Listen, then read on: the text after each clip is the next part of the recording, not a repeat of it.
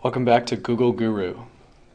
If you haven't joined us before, Google Guru is an informational video series where we'll teach you how to perform everything from basic to advanced tasks in the world of Google Apps.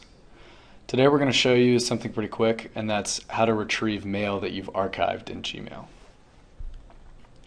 There's two things you can do when you want to get a message out of your inbox, and that's archive and delete.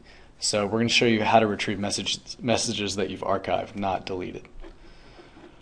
So the reason many people have trouble finding this is that it's not usually readily visible from within your inbox.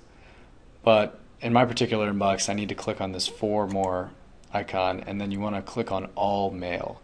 So no matter what your inbox looks like, it's going to say All Mail, and you need to click on All Mail to find your archived mail. Now the All Mail view includes your entire inbox plus everything that you've archived. So this is it.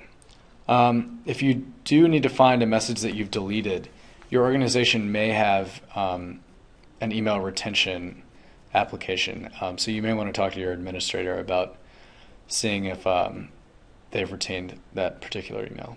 But this is how you recover mail that you've archived yourself in your own Gmail inbox. Thanks for your time, and as always, you can find more videos at googleguru.com.